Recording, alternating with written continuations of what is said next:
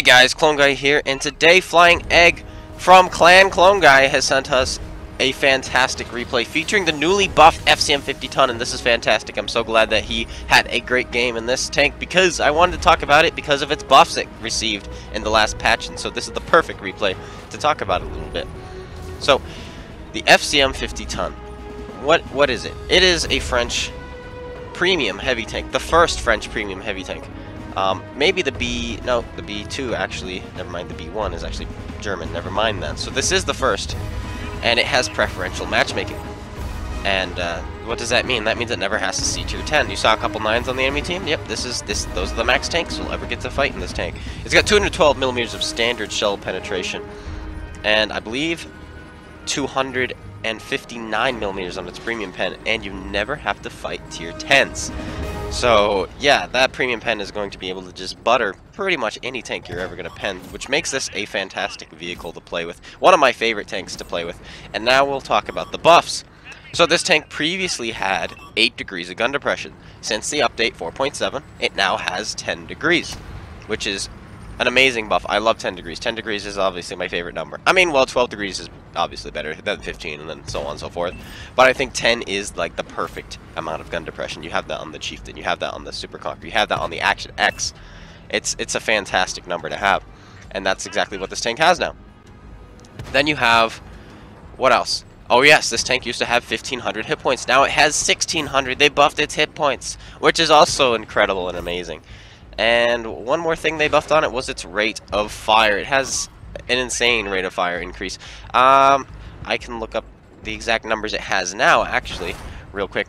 One thing you'll notice about this replay is the fact that he is using the replay system. And I know I said I don't like the replay system, and I won't usually use the replay system. But because it's only the first half of this game, and the second half, which is the exciting half, is recorded with Xbox, it's great. And I understand not everybody has the ability to just record their games because they don't have a capture card like I do. So I'm going to let this one slide. It's too good to not let slide. So there's that. Okay, I'm clicking on the buff tank now. So its rate of fire is now 8.82 rounds a minute. So you can get this thing down.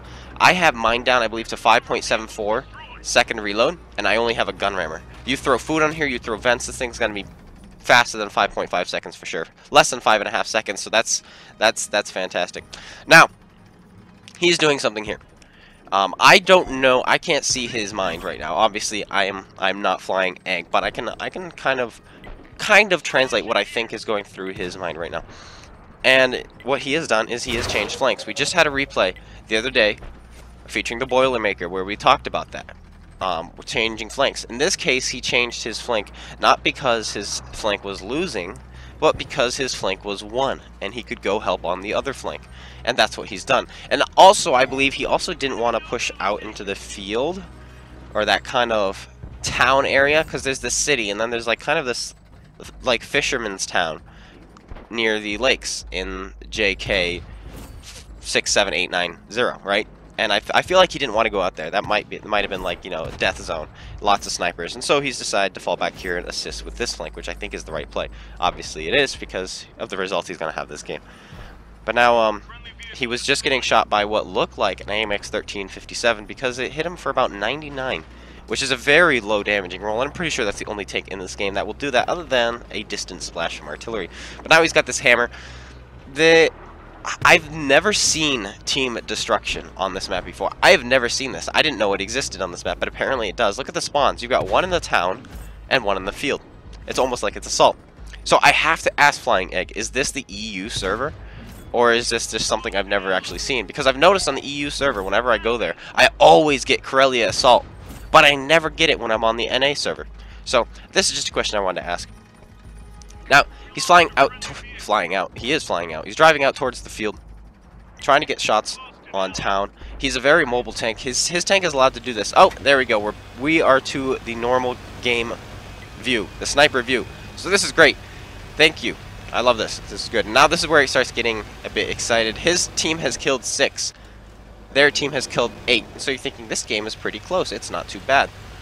Not too bad at all. But he's still trying to just find shots right now. He's preserving his hit points, getting distance, using his gun. It's a fantastic gun. You can snipe with this gun. I like this gun. It's one of my favorite guns. These 90 mil 212 pen guns. You get it on the CDC as well, but it just doesn't feel as good. Ooh, that noise too is a fantastic noise. I love the noise. He's aiming up the shots on these 1357s. Fires another one, hits him, and now he is a one-shot kill. Will he be able to finish him off? No, that shell went a little bit high there. Will he find the shot here? He's aiming it up. Guy's accelerating quickly, and the shell barely goes behind him, and now he's got a shot on the arty. I think the artillery was a little bit higher than where he just aimed, but he fires it off anyway. Now, he's got some tanks in front. T-44 and IS. Oh, come on. Will he finish off the IS? Yes, he does. This tank is a dream, and with this reload, it's amazing. The buff on this tank, in my opinion, the buff on this tank, I think was a little bit unnecessary. I think they did it because PC did it, but I also think that they didn't need to do it. The premium tanks on here, some of them are really good. Like, we've got the Panther 88 got buffed, even though that's one of the best played premium tanks on console compared to PC because it has pref matchmaking. STA2 is one of the best tanks played, and that got buffed a while ago. It got buffed. It had 163 millimeters of penetration, and it went 45. Now it has 212 millimeters of penetration. I think it goes 50 or 55 now. So that got buffed, and it got an engine buff a while ago.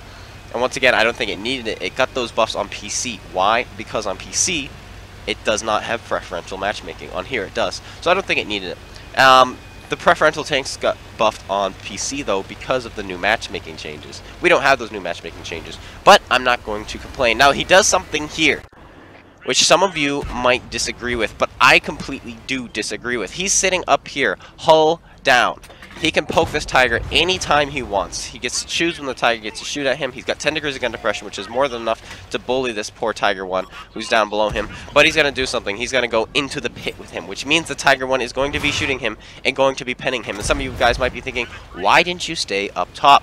Once again, I'm going to use my detective skills and say I think it was because down here, artillery is going to have a harder shot, and he's moving. When he's up top, he's letting RNG decide who wins the game if one of those artillery hit. But by coming down into this little valley area, artillery is going to have a harder shot, and he's moving around. So he decided, I'm willing to take a couple hits, a few hits actually. I think he took 3 from the Tiger 1, if it means not letting RNG decide who wins this game. And that's what he did, and I think it was the right play. He lost about 600. How much did he lose? He had only taken like 2 hits before. I think he took 3 hits from the Tiger. So, you know, he lost a fair bit. Almost 700 health, I think. No, it was only 2 hits. Never mind. He lost about 500 health. But had he stayed up top, he could have lost more if Artie had hit him. But by coming down here, Artie misses. Here, do you hear all those shells hitting all around him? But now he's going to do about the same thing with this guy, I think. Never mind. I'm speaking too early, guys. I've already seen this. So, yeah. And so now I'm spoiling things. Now, he's trying to get down here. He just got shot up by the 1357, so he knows where the 57 is. And let's see if he remembers that. Yes, he does. He does get spotted 57. The 57 is out in the open. There's no place for the 57 to run, so he's running. But, unfortunately, the 57 does not have very good power to weight, as we've stated in a previous video. But here comes the T-44. They both auto-lock each other. There's something you don't want to do to a T-44 anymore now. It's got its turret armor buffed. I bounce off those things all the time when I auto-lock. But when you have the side of his tank, why not auto-lock? And that's what he's doing here, which is the good play. But now he's going to manually aim, which is the right play, so he doesn't shoot behind him with the auto-lock feature. And with his great rate of fire, he's able to put another one in, bounces another shell from the T-44, something this tank actually can do very reliably if you angle, because the side armor is so good, and he beats the reload of the T-44 and finishes him off. And now it's just artillery. And you know what? While all that happened, I forgot to say he was in a 1 versus 6 situation. He had the 1357, the Tiger 1, and the T-44. Now he cuts a little bit here, which is nice of him actually, because I guess he did a lot of driving around, and he had to fit it all into his DVR. I think, what, it can be 10 minutes max, something like that? I don't know exactly what it is, but he cut that for us. So he was in a 1 versus 6, and now he's in 1 versus 3. But unfortunately for him, he's got a GW Tiger P with, I don't know what those things calibers are, but they're huge. I think they're 210 millimeters. Then he's got the M4043, which has a 203 millimeter.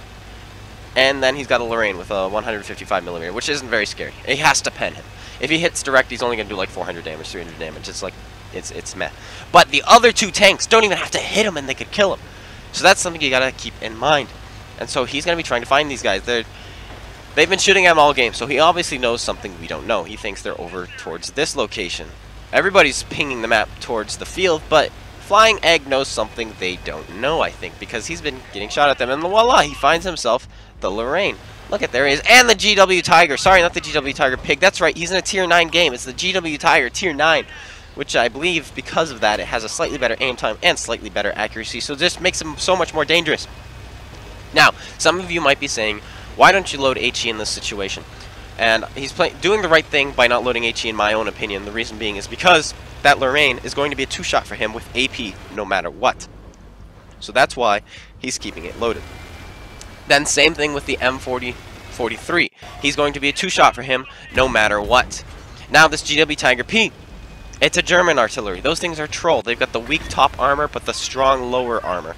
So the HE is not going to be reliable. You have to make sure you hit your small shots. And he just wants to snap these in. Expose himself for as least amount of time as possible. 500 health, he's not going to two-shot him with his AP unless he rolls high. And as you can see, he just rolled for 193. So he's definitely not going to two-shot him. And then with the HE, like I said, it's too much of a risk against the German artillery. Maybe if it was an M53-55, it might be a good call to use the HE. But once again, with the M53-55, he could kill him with two shots with AP. So the 90mm gun, 240 Alpha, is in this weird place in the game where the HE almost isn't an advantage. That's my opinion on how I feel about it. When you're fighting light tanks and you're in like a Hull and Hound, sometimes I think it is worth it. But here it's not. Now he's completely flanked around. He's trying to get these guys from different angles. But this GW Tiger, you're going to see, is not a slouch. He's turned around. He's facing our hero. He figured it out. He actually went after the FCM, didn't spot him, turns around, and then snaps a shot off and gets killed for it. Because this GW Tiger went on the offensive. He decided, okay, he's falling back. Let me go check the corner. He goes and checks the corner. Doesn't spot him, so now he knows that he's flanking him. That was a great play by the GW Tiger. He was just a little bit too slow and then just launched his shot. He could afford to take a hit from the FCM and then could have just aimed a little bit and then maybe had a chance to finish off our hero. Enough talking about what the artillery could have done. Let's get back to this game. So he knows where the Lorraine is, and he knows where the M53 was, or M40 was last spotted, and that was out in the field. He's going to go after the Lorraine first. Obviously, you want to go for the tank that you know. You know where he is, may as well go after him. But then you could look at this the other way. Oh, there he goes. He spots him. The artillery is not ready for him and is now pulling in behind cover. You could think about this the other way. That artillery knows that our hero knows where he is. So that artillery is going to be getting ready to shotgun, right? So that would be a great opportunity to go after the other guy. However, it doesn't look like time is on his side. So he's going to go after the tank that he knows where it is. And if he can kill this guy, he may win, even if he can't kill the other artillery, because this is team destruction. So the highest damage caused wins. However, because it's just artillery left, artillery don't have many hit points. And FlyinEgg's team only had 2 artillery units, which means his team had more hit points, which means the enemy team has done more damage. So he has to get this kill. But he did just spot the M40-43. He was behind him in the town. Is he going to be able to find him? He's zigging and he's zagging. He is running out of time. He's got a minute and a half left. He does spot him there. There he is. He's going to lob a shot, maybe just fire it off. He does, and he misses, but the artillery is aiming. You know the artillery is aiming. So what would you do in this situation? I personally would turn around and head the other way, using this building as cover and getting distance from him. But he's going to do something a little bit different here. I think it's because he does have a few hit points as long as he doesn't hit direct, so he's gonna go around this corner, but the artillery is aiming. He fires. Oh, and he pulls back just in the nick of time, and the shell misses him, and he leaves him on just 100 hit points, and he finishes him off with the very next shell. A little bit of risky business at the end of that game, but you know what? It worked. So what am I to say? You know, I can't say anything about that. It worked. So there we go. He pulls out a fantastic game, a game I would never have been able to pull off, because I can't get Kolobanovs. I'm not allowed to. He pulls out 9 kills, 6,200 damage, 1,172 assists. The Kolobanovs medal, a Top Gun, Devastator, and the Radley Walters. But of course, the Kolobanovs medal and 2,653 base experience points. And he made 225,000 credits because he did not have to shoot any premium rounds. Anyway, guys, thank you so much for watching. I hope you guys all enjoyed. If you did, please slap that like button, comment, and subscribe. Thank you, FlyinEgg, for sending this in. It was a fantastic replay. He is, of course, a super unicum, so you're going to see amazing plays from him, and that's what he did. He was thinking. You could tell he thought through that entire process. And I think the biggest play he made, in my opinion, after watching that, and I'm going to do this for the community replays, I'm going to have the big play, and so I'll show it again. His biggest play, most thought out play, was a play he made on the Tiger. Instead of sitting up on the ridge, most people would have sat up on the ridge and been like, I've got 10 degrees of gun depression, this Tiger 1 can't shoot me, ha ha ha. But guess who can't? The artillery. I think that was the biggest and most thought out play. Thank you once again for sending this in. If you guys want to send me your own replays, send them to cloneguy72@gmail.com, and make sure you go check out Space Bandit and GotADingy's YouTube. Links in the description below. Take care, guys, and peace out.